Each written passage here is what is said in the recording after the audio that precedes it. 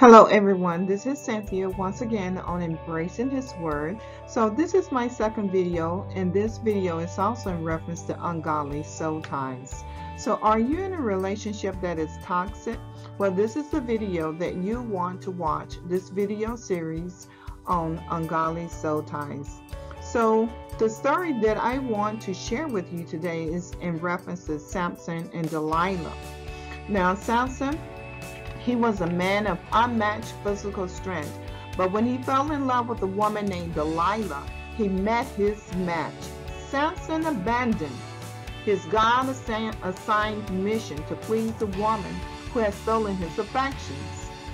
Now, this indiscretion led not only to physical blindness in the end, but we see that he had spiritual blindness, because when you play around with the crocodile, eventually the crocodile will get you. So Samson played around with Delilah for some time, and so he became spiritually blind. He opened the door to an ungodly soul tie, and this allowed the enemy to wreak havoc in his life. And so this indiscretion led to physical blindness, imprisonment, and powerlessness. So even worse, the Holy Spirit departed from Samson. And so if you are a Christian, you are a believer, and you're in a toxic relationship, you definitely need to really humble yourself and submit yourself to God and honor God above any relationship in your life. So the scriptures lets us know that the Holy Spirit departed from Samson. You know, I never want the Holy Spirit to depart from my life. And so we want to be on guard. The Bible says that we need to guard our heart above all things. So the story of Samson and Delilah, it parallels the spiritual and political disarray in the nation of Israel at that particular time. So although Samson was physically strong, he was morally weak. You know, the scripture says the flesh is weak, but the spirit is willing. You know, we need to place boundaries in our lives. We need to make sure we're being proactive, not allowing our weakness to get the best of us. And also it says that, but God used Samson's failures and mistakes to demonstrate his sovereign power. Even when we do wrong, God can still step in and intervene in our behalf. So the story of Samson and Delilah is found in Judges chapter 16. When you have your own free time, make sure you go and read those particular chapters in Judges chapter 16. Samson is also mentioned in the Heroes of Faith in Hebrews chapter 11 verse 32. So what we know about Samson, a little bio on Samson, is that he was a miracle child. He was born to a woman who had previously been barren. His parents were told by an angel that Samson was to be a Nazirite all his life. So the definition of a Nazirite was that they took a vow of holiness to abstain from wine and grapes, and to not cut their hair or their beard, and to avoid contact with dead bodies. So as he grew up as a young boy, the Bible says that the Lord blessed Samson, and the Spirit of the Lord began to stir in him, because he actually dedicated himself to the Lord. So the Spirit of God began to really grow in Samson. So however, as he grew into manhood, Samson's lusts began to rule and dominate and overpower him. So after a series of foolish mistakes and bad decisions, he fell in love with a woman named Delilah. Now, let me just pause right here, because when we have a calling, God has placed a specific calling in our lives for us to go forth and to minister in His name, or to do whatever He has called us to do. The most important thing that you can do for yourself is to take care of your wounds, take care of that rejection, any type of wounding that you have in your heart, any area of unforgiveness. You want to take care of that. You want to address that before God. You want to ask God to heal those wounds, those disappointments, because that is the very thing that the enemy will target in your life to bring you down, to make sure that you don't accomplish your God ordained and assignment that he has given to you. So Samson, he fell in love with a woman named Delilah. His affair with this woman from the valley of Sorek marked the beginning of his downfall and eventual demise. So if we're spending time with God, we can get before God and ask the Lord to show you those specific weak areas and how you can set boundaries and how you can guard your heart. That's how we begin to really seek God, so that we will be protected by the Lord God Almighty. But if we allow these things, these unhealed hurts and wounds, to continue to remain in our hearts, and they continue to fester as time go on, because time does not heal those wounds, but we need to be proactive and in seeking God for the healing and for the deliverance.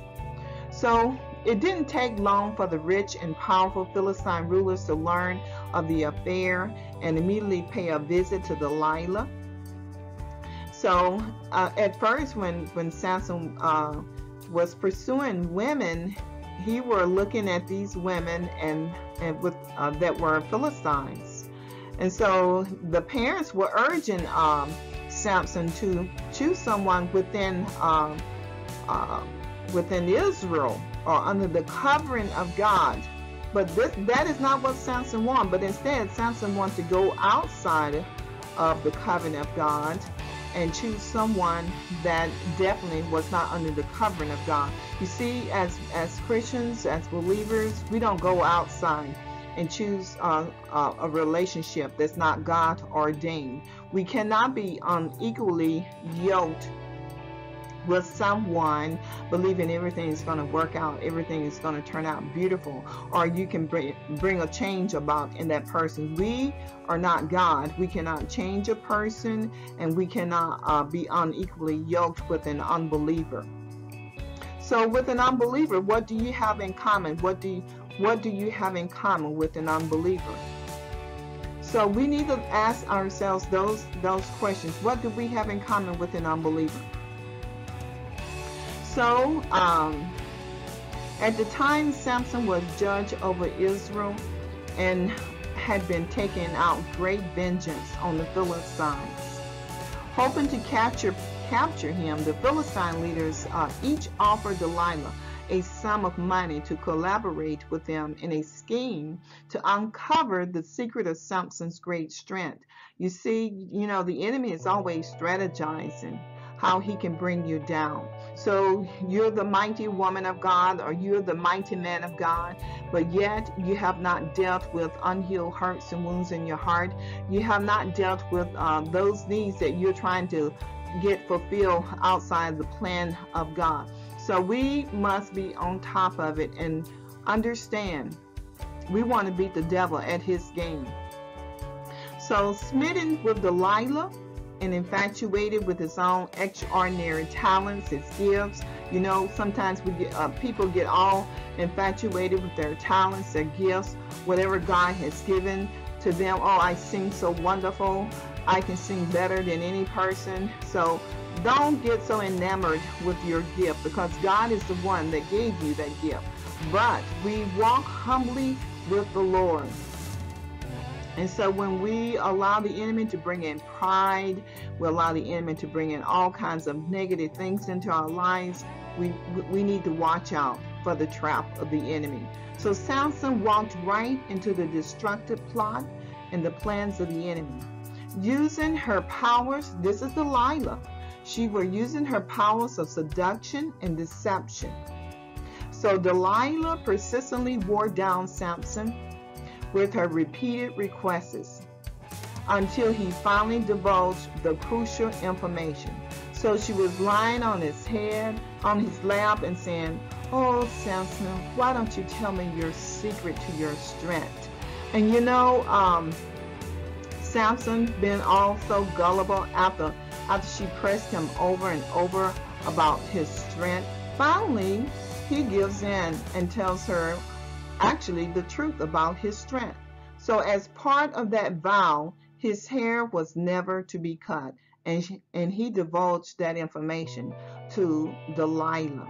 So when Samson told Delilah that his strength would leave him if a razor were to be used on his head, she cunningly crafted her plan with the Philistine rulers. So that's why I say we can't play around with a crocodile, because a crocodile is not our friend. While Samson slept on her lap, Delilah called in a co-conspirator to shave off the 7 braids of his hair. Subdued and weak, Samson was captured. Rather than kill Samson, the Philistines preferred to humiliate him by gouging out his eyes and subjecting him to hard labor in a Gaza prison. So as he slaved at grinding grain, his hair began to grow back. But the careless Philistines paid no attention, and in spite of his horrible failures and sins of great consequence, Samson's heart now turned to the Lord. He was humbled. Samson began to pray. He began to seek God's face. He realized the error of his ways. And so he humbled himself and he began to seek God through prayer. So during a pagan sacrificial ritual, the Philistines had gathered in Gaza to celebrate. And as their custom, they paraded Samson, their prized enemy prisoner, and to the temple to entertain the jeering crowds. So you know what? Samson had a plan for them. So Samson braced himself between the 2 central support pillars of the temple, and he pushed with all his might. Down came those pillars, the temple, killing Samson and everyone else in the temple. So through his death, Samson destroyed more of his enemies in this one sacrificial act than he had previously killed in all the battles of his life. So even though Samson lost his way, he lost his way and he didn't really pursue God in the way that he should have pursued him, he did eventually fulfill the assignment that God gave to him. So some of the major things and life lessons that we need to learn today is that Samson's calling from birth was to begin the deliverance of Israel from Philistine oppression. So when reading the account of Samson's life and then his downfall with Delilah, you might tend to think Samson wasted his life and that he was a failure. In many ways, he did waste his life, but even still, he accomplished his God-assigned mission. So I want to encourage you to remember your God-assigned mission. What have God called you to? And how are you planning to establish and protect and guard your heart? And that you are rooted and grounded in Christ Jesus. And that you're not playing around with any crocodile relationship, but you're pursuing God. You're putting God first. And so this is what I encourage you to do.